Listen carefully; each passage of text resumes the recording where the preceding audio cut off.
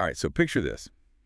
Modi just landed in New York, Not yet. walks into a room at, get this, MIT, and it's packed wall to wall with tech giants. Oh, I heard about this. Yeah, Google's there, NVIDIA, Adobe, like the who's who of Silicon Valley, all in one place. And you're thinking, okay, another photo op, right?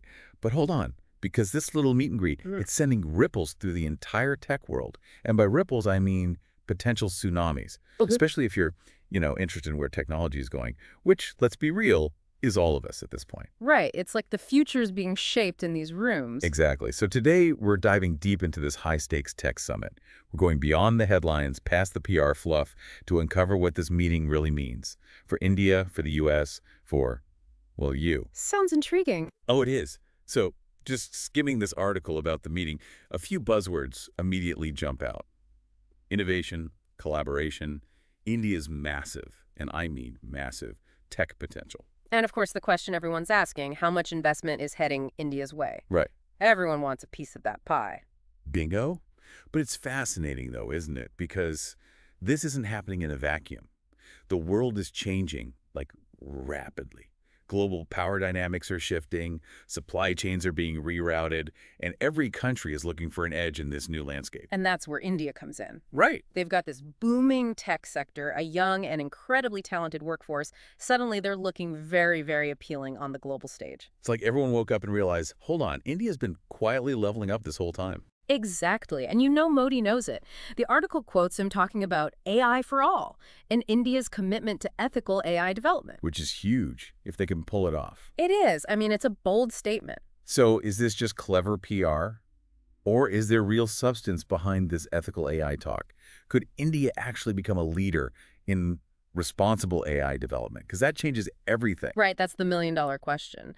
But they are making moves. They're pushing for homegrown AI solutions, trying to reduce reliance on foreign companies, and they're starting to implement regulations around data privacy, algorithmic bias, all that. Yeah, there's that whole thing about the Digital India Act. Didn't that have some provisions about AI? Exactly. That's a big one. It emphasizes ethical considerations for how AI is developed and used. Of course, passing laws is one thing, but enforcing them, that's a whole other beast. Oh, absolutely. But still, high risk, potentially huge rewards if they can make it work. Exactly. And it's not just about AI either. This article, it kept highlighting how U.S. companies see Indian startups as the key to, unlocking even bigger opportunities in the market. Yeah, like a shortcut, almost. Speaking of, the article mentioned startups being a bridge into the Indian market. What are the advantages there for both sides? Well, think about it. U.S. companies, they get access to this massive, and I mean massive, and growing consumer base in India. Right. But navigating that market, it's tricky. Partnering with local startups, that gives them a huge advantage. They know the landscape. Exactly. And on the flip side, Indian startups, they gain valuable partnerships. They get funding, expertise, access to a global network. Win-win, like you said. Totally. It's a fast track to innovation for everyone involved.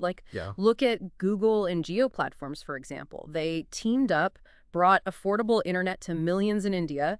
Google gets a foothold in a booming market, and millions of people get connected. That's a good example. Right. Or look at the fintech explosion happening in India. U.S. companies are scrambling, partnering with these Indian fintech startups to navigate the regulatory landscape there. And the result, we're seeing some seriously innovative financial products and services emerging. It's like a breeding ground for the future of finance, almost. But okay, before we run out of time, there's one more thing I wanted to touch on. The article ends with a quote from an MIT professor who was at the Roundtable. They were talking about, the whole using technology for global good angle, fighting climate change, improving healthcare, bridging the education gap. Ambitious stuff. It is ambitious, but also think about it. If we zoom out and look at the bigger picture, what we're really talking about here is this potential for massive collaboration between the U.S. and India on a scale we haven't seen before. These two tech powerhouses, right? Combining their resources, their expertise, the possibilities are, well, they're huge. Breakthroughs in renewable energy, telemedicine, online education, you name it. It's almost overwhelming if you really let yourself go there. Right. But as always, the devil's in the details. Turning this grand vision into reality, that's going to require a lot. Sustained commitment, open collaboration, and probably most importantly, a shared understanding of the challenges from both sides. It's a long road. Well, on that note, folks, it's time for us to wrap up this deep docs. But before you go, think about this. India's stepping onto the world stage. right in the spotlight as a tech powerhouse. What opportunities does that open up for you? How could this impact your work, your investments, even your daily life in the years to come? Something to ponder. Until next time, keep those brains engaged and those questions coming.